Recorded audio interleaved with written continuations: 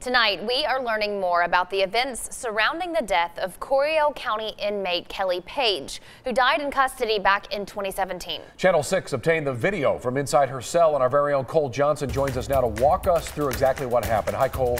Chris and Leslie, the video from the Texas Commission on Jail Standards shows the moments the jailers enter 46-year-old Kelli Page's cell. We want to warn you, this video is hard to watch and may not be suitable for all audiences.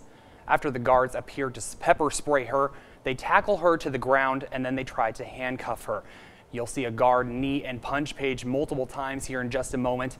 And then one guard continues to straddle her on the ground while another appears to hold her head down with his knee. The next portion of the video we chose not to show. A few seconds pass and Page is motionless.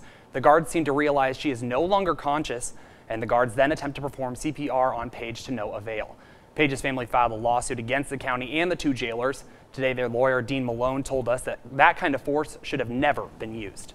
This was just a real tragedy. It should have never happened. There was really never any need for it to happen. The video speaks for itself. Those jailers should not have gone in there and exercised the force that they did with her for what they viewed as a major infraction. And quite frankly, looking at that video, I just don't see it. Malone says the defendants have asked for more time to respond to the lawsuit. He says he's not sure what they'll do, but possibly will file for dismissal or answer to the suit. We reached out to both jailers and the county's attorneys for comment, but have not heard back. Malone says the video shows Page wasn't indicating any aggressive behavior and that her family wants justice. You can find more on this story on our KCEN mobile app. Chris and Leslie.